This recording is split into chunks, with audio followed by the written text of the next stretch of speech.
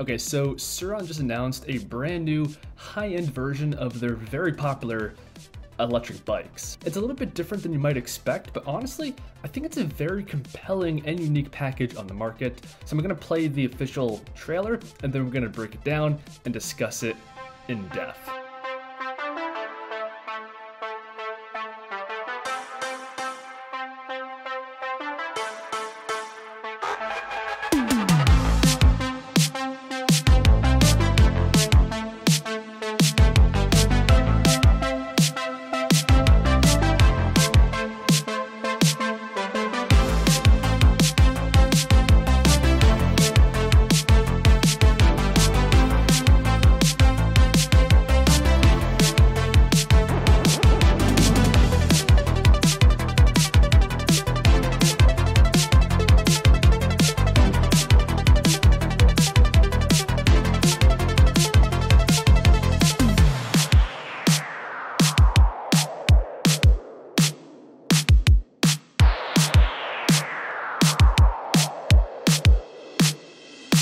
Okay, so let's begin with the specs so you guys know what you're looking at.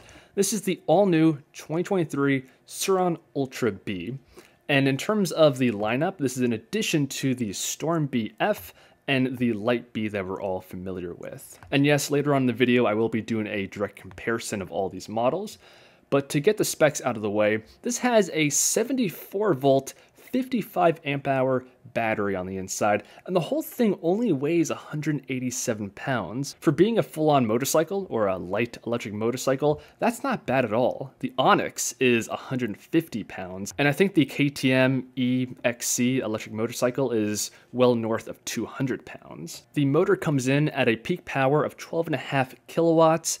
The range is 87 miles, going a modest 25 miles per hour. The top speed is listed at 56 miles per hour. You can get up to a speed of 31 miles per hour in just 2.3 seconds. You have a couple of riding modes, traction control, regen braking, and you can charge the whole thing in 4 hours. But this part is a little bit confusing to me. Now keep in mind, this website is just one of the distributors of this bike, but it says here that there's only going to be an off-road model being sold in the US and Canada. But if we take a closer look at this bike, it appears to have everything it needs to be registered and street legal, namely lights in the front and back along with turn signals. But putting that small caveat aside, the rest of the bike does look super fresh. It's essentially a bigger version of the Sur Ron Light B, with the battery placement, motor, controller, even just the overall geometry of the bike is extremely similar. And just like with the Light B, you can still access the battery, although you do it in a slightly different way.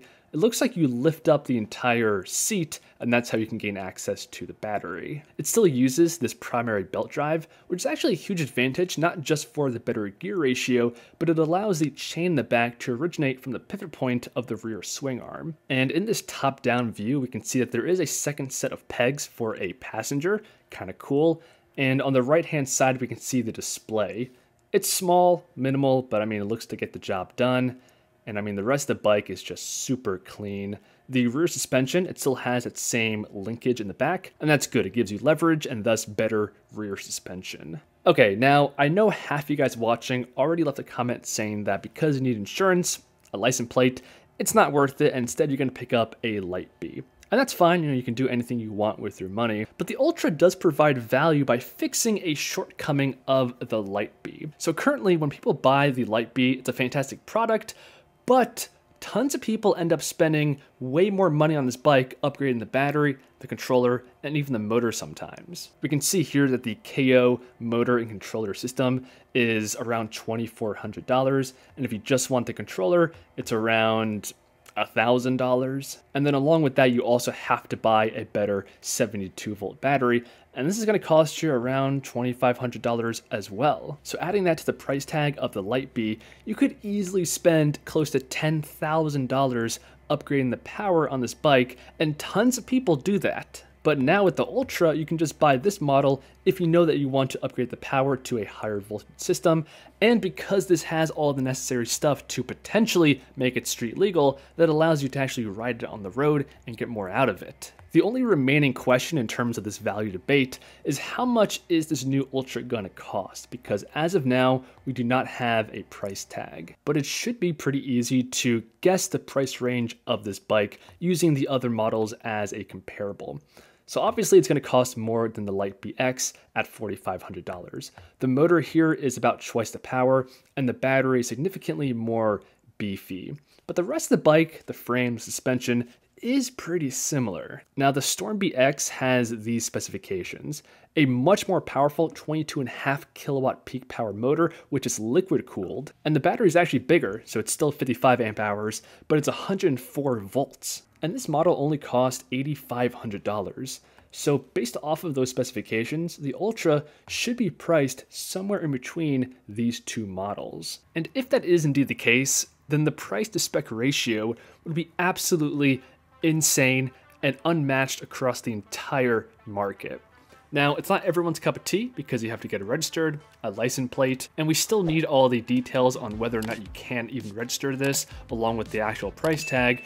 But to me, it is so promising and unique. Let me know what you think in the comments below. Leave a like, subscribe if you enjoyed, and I'll see you guys next time.